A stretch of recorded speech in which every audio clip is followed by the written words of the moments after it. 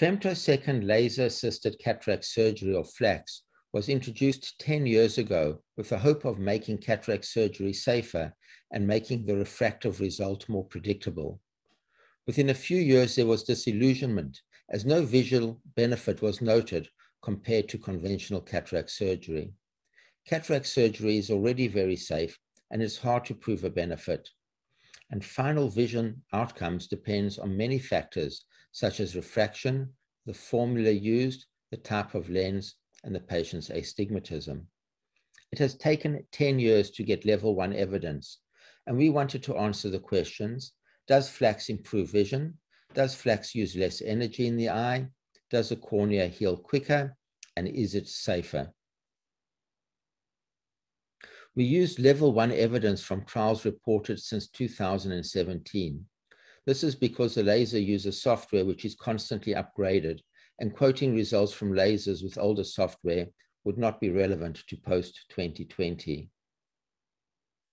We looked at 2 current randomized controlled trials performed in the UK where current software was used, as well as the ability in one of the trials to use a toric lens. For historical sake, we looked at the FemCat study, although no toric lenses were used, and each center could choose their own brand of lens. The rate of conversion from conventional to FLACS was very high in the FemCat study, and this high rate has not been reflected in any recent study using current software.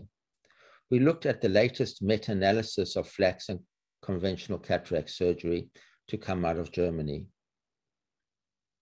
What we discovered was that there was no consistent difference in the energy required to remove the cataract. There was no difference in the corneal clarity at 3 months or in the rate of cystoid macular edema.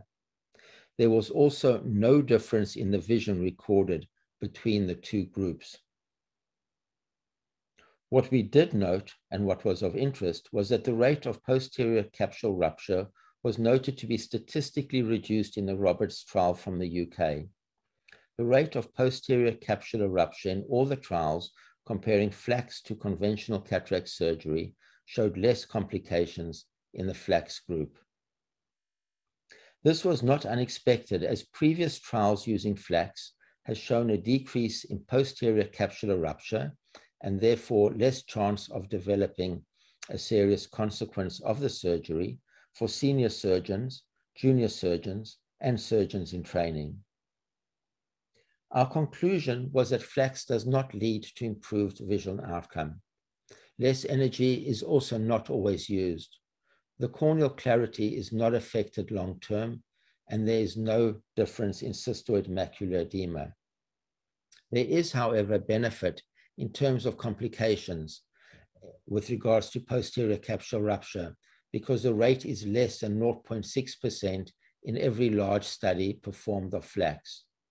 There's also emerging evidence that FLACS may be of benefit when using multifocal or toric lenses, where lens tilt and decentration become more important for long-term visual stability.